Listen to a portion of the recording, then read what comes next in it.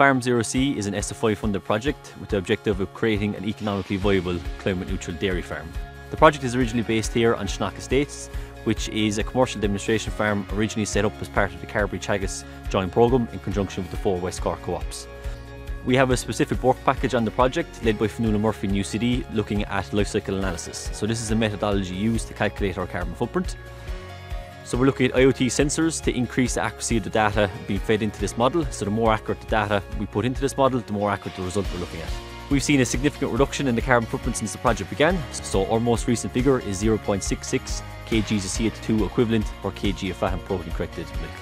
The main reasons we've seen this reduction is the low-hanging fruit, so what we've implemented in the farm, such as a reduction of feed and fertiliser, clover, multi-species, low-emission slurry spreading and EBI.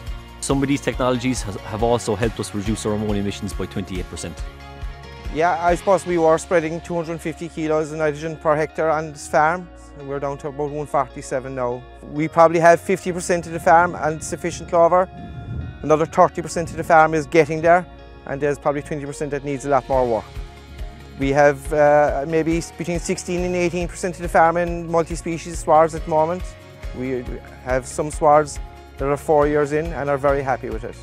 30% of our silage swards with full red clover. We have another 30% that was sown in last year. The red clover is growing probably between 13 and 15 tonne. It's getting 0 chemical in, so we're spreading some P on that, and it's mostly going from slurry. We're using 95% of our fertiliser that is spread on the farm is coming in protected urea farm. We're using the low emission slurry spreading with the last 7 or 8 years and finding great results from that. So we have an EBI of 245 on the farm, probably in the top 1 or 2% of the national herd. Breeding all our replacements from sex semen, sex Jersey or sex Frisian, from our highest EBI cows, more higher production cows. So we're using Dairy Beef Index bulls from day 1, and we stay going with that for the 11.5 weeks. When we're looking at our carbon footprint, methane from enteric fermentation is the biggest contributor and makes up about 2/3 of the overall carbon footprint. So we have a specific work package dedicated to this, led by Lawrence Chalou and Teagasc Moor Park, with the objective of finding a methane reducing feed additive that works in the grazing system. So we know these products work in a TMR system. Some products are even showing a 25 to 30% reduction. The key challenge is how do we get this into a grass-based system? We've seen positive results from the trials in Moor Park, but more research is needed to increase the efficacy of these products, such as slow release technology. We are also working with a company called Glassport Bio, who've developed a slurry amendment which reduces methane from stored slurry. So we've added this to the main cow tank in Schnock over the last 2 winter periods, where we've seen a reduction of 80% of methane from stored slurry. So work package 4 in the project, led by James Gaffey and MTU, is looking at grass biorefinery and renewables. So when we're looking at renewables, it's not a major part of the carbon footprint, roughly about 4%, but it's still an area that we need to focus on. So our first step was to reduce overall energy consumption on the farm. So we looked at installing energy efficient equipment. So we installed solar on the roof of the milking parlour and then coupled that with battery storage. We have a wind turbine on the farm since 2011, so we expect that to be generating roughly 17,000 to 18,000 kilowatt hours over the course of a 12-month period. Over the past few months, we've seen roughly a 50% reduction in energy usage on the farm here.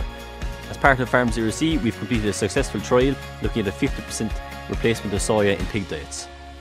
We're delighted to receive funding also from the Department of Agriculture to construct a pilot AD grass biorefinery unit here on the farm in Schnock, which will allow us to expand the technology further. So Work Package 2 covers biodiversity, which is led by Professor Jane Stout in Trinity College Dublin. Biodiversity is a very important part of the project. We want to show that we can run a profitable, productive dairy farm while maintaining a high level of biodiversity. Our goal is to have 10% biodiverse cover across the farm.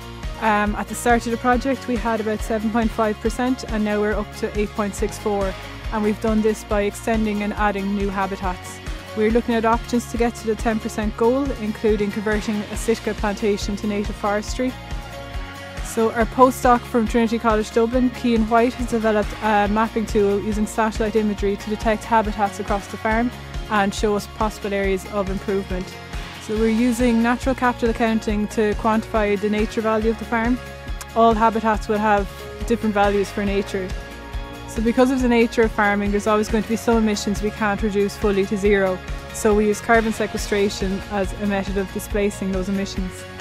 We measure our soils every year. We also have a carbon flux tower, and this measures the carbon dioxide fluxes from the atmosphere. So we're hoping in a few years we can quantify exactly how much carbon our soils are storing. So stakeholder engagement is a key part of the project. So we're very lucky to have the Farm Zero Seed building, or the visitor hub behind me, which was opened last year, which helps us display what's happening in the project. We also disseminate the learnings on the farm here as well. We don't want to achieve climate neutrality and reduce our carbon footprint as much as possible here. We want other farmers to do that as well. So we're working very, very closely with John McNamara and the Carberry Teagasc monitor farmers as well. So the monitor farmers associated with Farm Zero Seed, there's 10 of them. They're geographically spread right across the Carberry area in West Cork. They're the early adopters of technology that has been tried on Farm Zero Seed in the first place. Because farmers will take it off of local farmers more likely than hearing scientists. To me, they're essential. We're lucky to be working with some fantastic partners here in the Farm Zero Seed project. We've made a lot of progress to date, but we've more work to do to achieve our goals of climate neutrality here on Schnock Farm.